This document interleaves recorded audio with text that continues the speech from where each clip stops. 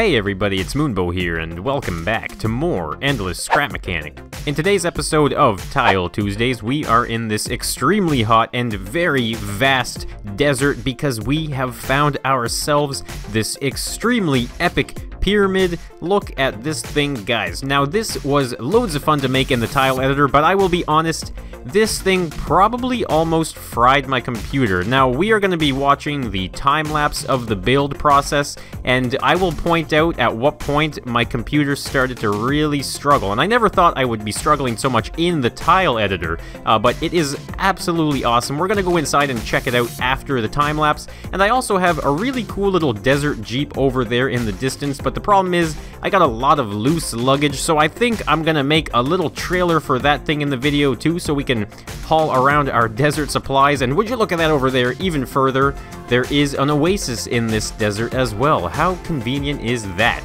So let's get into this time-lapse, guys, and start exploring.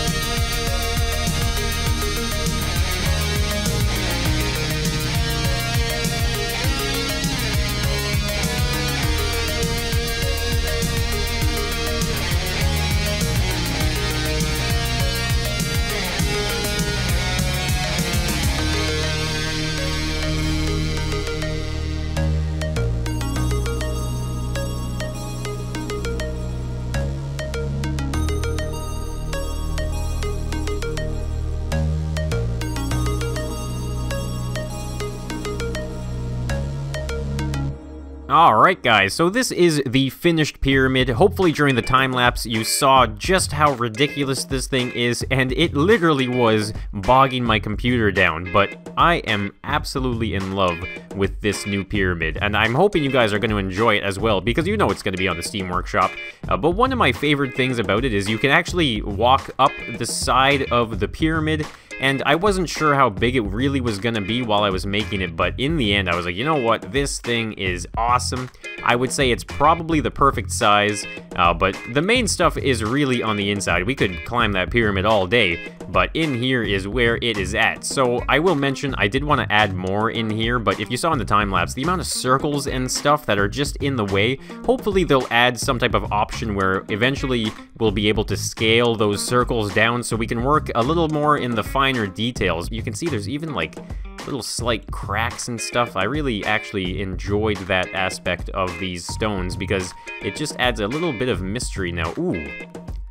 What is this, guys? Oh man, look at this. So we found this pyramid. We're finding treasure. How perfect is that? You know what? I'm just gonna walk in here and wait a second. Wait a second. Uh-oh, guys, I have just fallen into a trap. Are you serious? No. You gotta be kidding me. Oh, jeez, that one is coming. What? Oh, it was so fast. This one. Oh, no, this is the one. It's going so slow, guys. Are you serious? I just wanted this shiny thing. Oh, boy. Oh, man, there's nothing I can do, guys. Look at this. This wall is in the way. Oh. So, this was actually a lot of fun to add into this pyramid, and that is like a booby trap. And as you can see, guys, uh-oh, I'm trying to, can I just, you know, can I, oh no, okay, and we are now totally pinched in the spike wall, guys. So this was a lot of fun, though.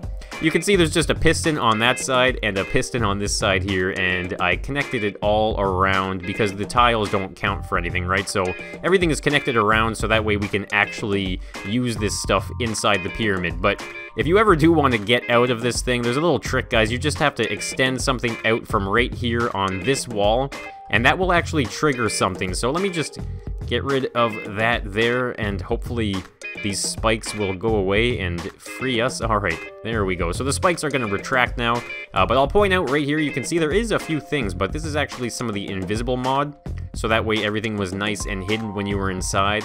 But this is awesome, guys. A huge spike trap inside of a pyramid. I never thought we would ever see something like this in Scrap Mechanic yet. Here we are. So you can easily just walk around that sensor, though. You can see the sensor is right there in the center. So if you're an extremely avarice kind of person and you gotta go get that golden goblet thing, then you're probably gonna set that thing off and trigger the trapdoor, and eventually you're gonna get crushed by spikes, so be careful. But other than that, we also have another chamber over here, and there's nothing crazy going on in here. I started to make like some type of tomb sarcophagus thing for a mummy, but in the end, the circles, guys, the circles are like this big, and there's like 1, 2, 3, 4, so there's like 4 things with 4 circles. But there's all these circles. Guys, there's so many circles. I've just seen circles for days when I was making this pyramid, and it was starting to drive me a little nuts. But this is supposed to be like the main, you know, the tomb of the pyramid here. I think, though, I might revisit this one day and open this side up and actually go down deeper underground. The only problem, like I said, is just so many circles. But this is the epic pyramid, guys. Look at that. I love walking out of it into the sunlight of the desert. And this is just one heck of a tile. Now, no one really suggested this one. I think I just kind of felt inspired, and I started making it, and here it is now. So make sure you go check it out in the Steam Workshop. But I did arrive in this really, really awesome Jeep, but I mean, I have luggage everywhere. I was driving along, I had the luggage sitting right back here, guys, and I hit this big sand dune, and all my luggage came flying out. So I think I'm going to add a trailer to this bad boy, so that way we can haul all of our supplies, and we could probably even drive over to that beautiful oasis and set up camp right there. So let's do that.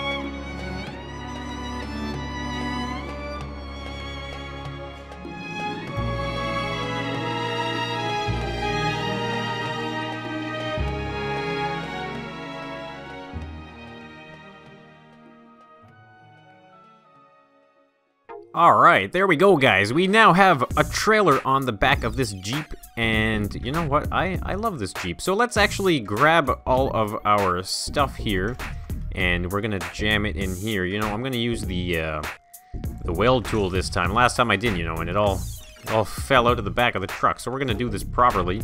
We're gonna have loads of room for it as well. Alright, just like that right here. We'll have to put that one there. And we'll grab another briefcase, and maybe we can jam that one right in here like that. And all we need to do is pack our sleeping bag. There we go, look at that. Alright, perfect. So now we have all of our stuff in the back of our truck. We can kind of take a quicker look at this thing here. So this was a lot of fun to make. I was trying to find as many images as I could of some type of truck that was used in the desert, and I guess this is actually something stylized from Indiana Jones or something. I mean, that's what I ended up looking up on Google. But you can see it's nice and simple, but it's definitely some good usage of all sorts of mods here, and I'm just really happy with the way it turned out. Alright, so let's make our way over to this beautiful Oasis now. This is a combination of tile editor as well as some stuff from the normal mods. So let's just kind of drive right in. There we go. We can actually park right here in the shade of one of the palm trees. And there you go. You can see we also have ourselves a beautiful oasis in the middle of this desert. Now, so I was using the tile editor to add a lot of the foliage and stuff like that around the entire area. But I also ended up using the Ike vegetation mod, one of my favorite mods actually, and he has some palm trees in there, and I gotta say, these palm trees look absolutely amazing in here, and I think it really, I mean, without those obviously, you really just wouldn't have this tile whatsoever with an oasis. And you can even go underneath the water here, guys. Look at this, we're underwater now. There's even weird plants and stuff under here, but nonetheless, guys, I am just having so much fun with these tiles and just building some unique things that I think really just change the game completely. And I also should mention, though, it looks really funny when you're far from the pyramid because it doesn't render it properly. Look at this. So I hope if the devs, for some reason, are watching this video, I don't know why they'd be watching this video, but why can't I see my pyramid? Look at this. I'm only on this sand ridge right here, and I actually wanted to do some stuff here with the sand ridge, but you can't see the pyramid. But if we take a few steps closer, you guys can see that there is in fact a pyramid there. It just doesn't render it properly. So like I said, guys, hopefully the devs will maybe one day add some better viewing ranges for some of these things. Now, before I go, though, I want to also point out, you can actually put a seat somewhere in this tunnel here and go in it and then pop out. Look at this, guys. Now we are in the entire pyramid. Look at that. Oh, man. So this is just absolutely awesome. I don't think I've had as much fun in the tile editor as I had in this one, despite the ridiculous number of circles in my face. I gotta say, this is probably my favorite tile now. Here you can see that is the trap door there. I had to be conscious in the tile editor to be able to incorporate this. So I had something blocking here, but I ended up removing it, sizing it up, and making sure stuff would fit as well, and it just turned out really, really awesome. So let's just hop into that seat there. We are now kind of sitting here. We can just eject ourselves right out of the pyramid just like that. And there it is, guys. This is the pyramid in Tile Tuesdays. I sure hope you did enjoy this video. If you did enjoy the video, then perhaps hit the like button, guys, and it'll certainly help the channel out and get more people over here enjoying some of this endless scrap mechanic. And if you have any suggestions for future Tile Tuesdays episodes, then definitely put them down in the comments, guys. I'm always looking forward to hearing your feedback and what you guys have to offer. So, again, thank you so much for tuning in to Endless Scrap Mechanic, and I will be seeing you in the next one, so bye for now.